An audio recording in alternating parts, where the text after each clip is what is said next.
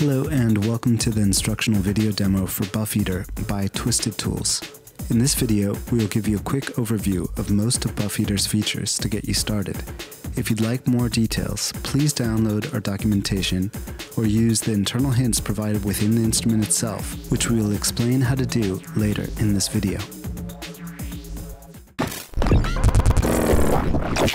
Buffeater is an effects pack consisting of 6 real-time granular buffer and time-based effects for Native Instruments Reactor 5. You could feed live audio into Buffeater, or you could use the included time-stretching tape player to feed audio into the effect. Buffeater then records the incoming audio and allows you to process it on the fly.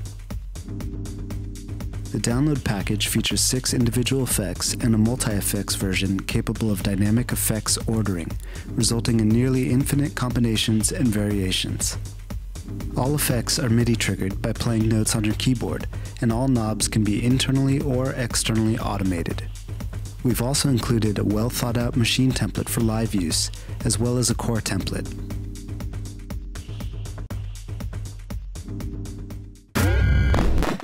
The 6 effects are Stretch, a granular time and pitch stretcher.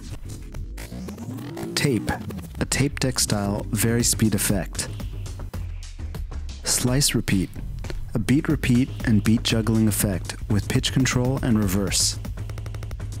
Deconstruct, a time, space, and slide effect useful to completely deconstruct audio. Scratch, a turntable style effect. Feed Grains, a granular feedback effect.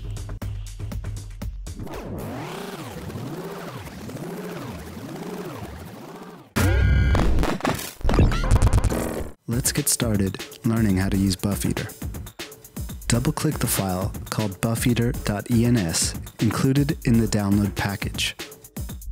Reactor opens, and you see the main effects blocks on the left in an instrument called Buffeater, and an instrument called Beat Looper that functions like a tape deck that feeds the effect. If you'd like to feed the effect live audio from your host, simply switch this setting to live or external audio input. For this demo, I'll use the tape player's playback to feed the effect.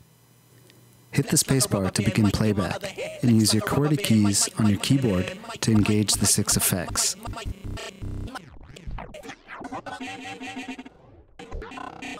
When you trigger an effect, you'll notice that a playhead begins to move across the cyan-colored automation lane.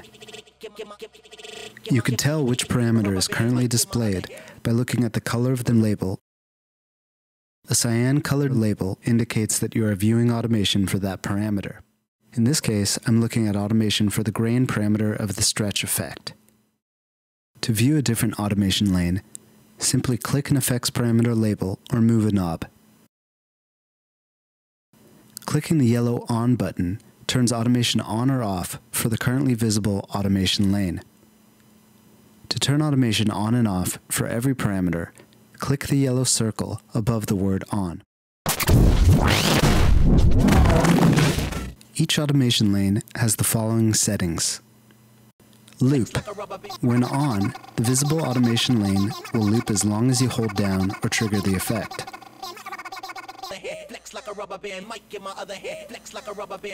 When off, automation will only play back once for each time you trigger an effect. Smooth. When on, automation smoothing is turned on between steps. When off, automation values will jump immediately from step to step.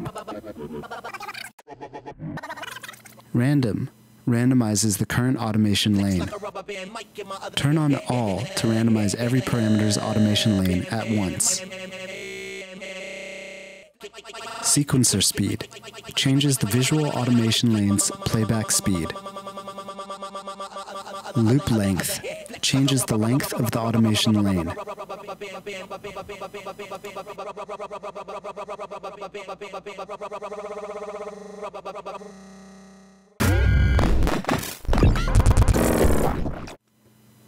Below the automation area, you will notice Effects Presets. Each effect block can store up to 64 effects presets by default.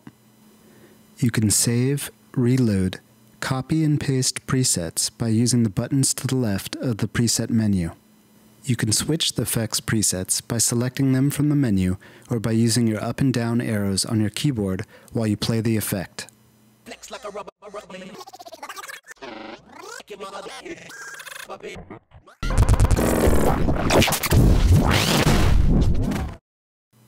Next, you may have noticed that each effects block has an additional set of settings specific to that effect directly below the knobs. Effects that say retrigger allow you to retrigger the effect by recapturing the incoming audio at the rate set in the adjacent menu. Let's listen to the stretch effect with retrigger on and retrigger off.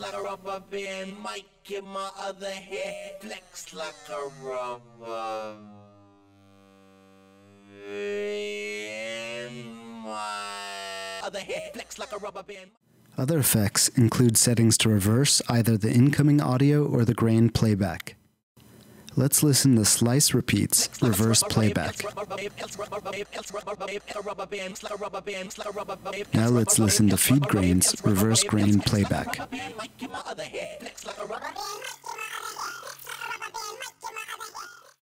There are two other additional settings found in the stretch effect and the tape effect.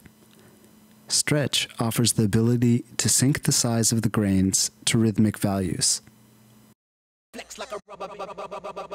To see an exact value readout as you move any knob in Buffeater, use the display next to the word sync that appears as you adjust a knob or draw automation.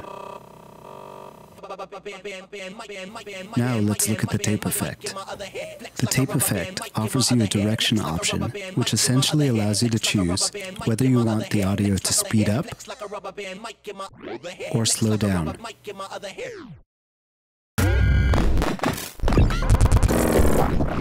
Each effect has a different set of parameters or knobs.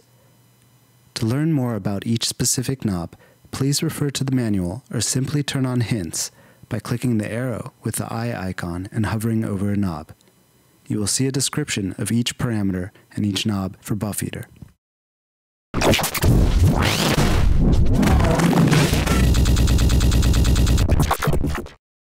Lastly, let's look at some of the global settings. Bypass turns the effect on and off. To the right of the bypass button, the cyan-colored slider allows you to set wet-dry levels when the effect is set to mix mode.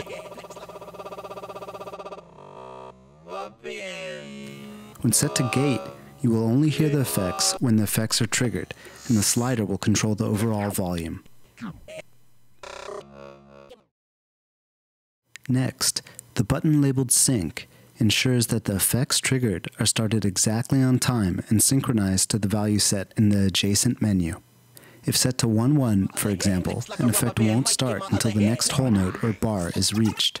This is good for live performances, where you need the effects to play back perfectly in time. Next, you'll see the Record button. Turn this on and move any knob while triggering an effect to record automation.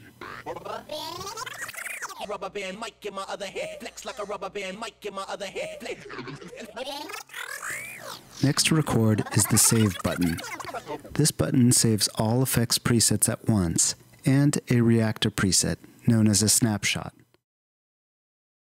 It is necessary to click this Save button and to save your reactor ensemble before closing your project if you have made changes that you'd like to keep. We also recommend that you use a separate version of Buffeater for each project you work on by using Reactor's autosave options. Please refer to the Reactor manual for more information on autosave.